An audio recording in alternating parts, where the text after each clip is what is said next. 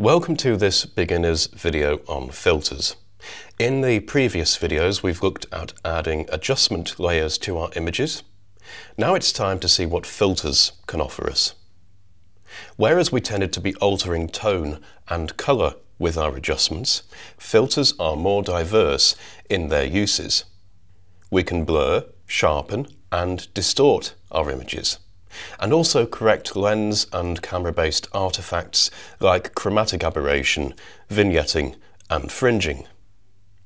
So let's take our image and apply a filter to it.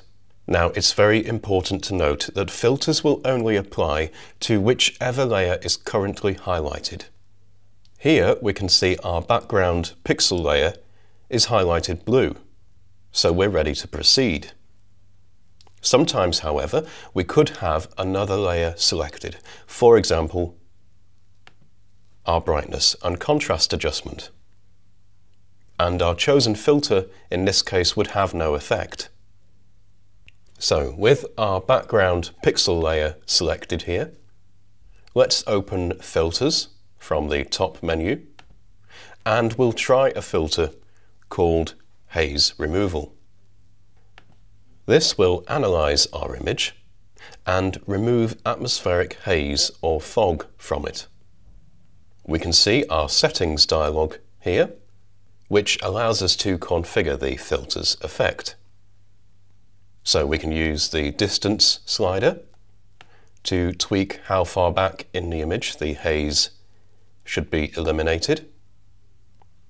And we can also alter the strength of the haze removal and compensate for any loss in brightness using the exposure correction.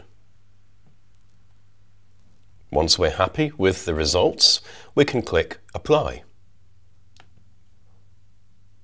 So then, that's what we refer to as a destructive filter.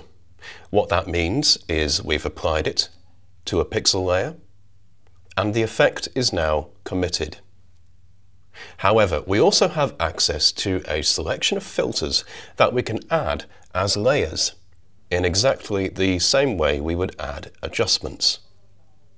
First, let's double check we have our background pixel layer selected. Now we can go to the Layer menu and navigate to New Live Filter Layer. So we've got quite a selection here. Let's go for a vignette filter. So once we've chosen the filter, we'll notice it's been nested into our background pixel layer. We call this a child layer. Again, like with our haze removal filter, we can tweak the settings until we achieve our desired effect. With the vignette filter, we're aiming to darken the edges of the image sufficiently to bring more focus on the image's center.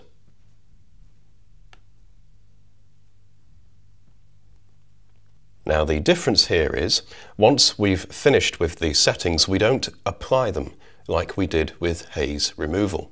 Instead, all we do is close the dialog, and the effect is applied in real time. So let's expand on these live filters and try them on another image. So once again, we've got our background pixel layer highlighted, and we can look again in the Live Filter Layer menu here. This time, let's try a perspective filter. This filter allows us to change the layer's geometry. So for example, we could grab this bottom left node here, click drag and bring it out. We can uncheck Show Grid to get a clearer idea of what's happening. And we can see how we're changing the geometry of the walls and arches in this image. So as before, we don't commit or apply anything here, so we can simply close the settings dialog. And finally, let's ensure once again we've selected the background pixel layer. And again, under the new live filter layer, we will choose a lighting filter. Now, this lighting filter is a really powerful way of manipulating light distribution and highlighting key areas in your image.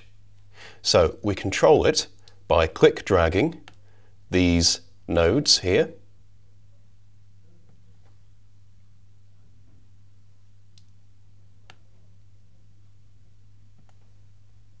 And using these, we can change the direction, intensity,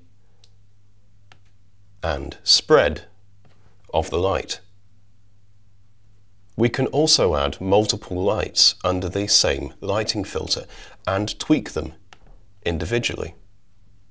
So we could add a second light to reinforce this new light source that we're creating.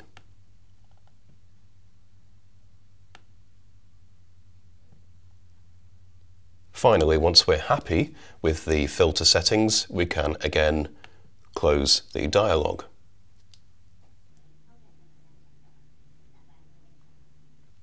So then, much like our adjustment layers, live filter layers offer us the same kind of flexibility.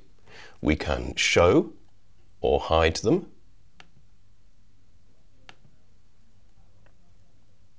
and we can also click drag to reorder them in the layer stack. And finally, we can go back into the settings to change them by double-clicking the layers icon. Now, at this point, we've tackled applying some basic adjustments to our images, as well as using filters, both destructively and as live layers. It's now time to export our work and share it. See the next video titled Exporting for more information. Thank you for watching.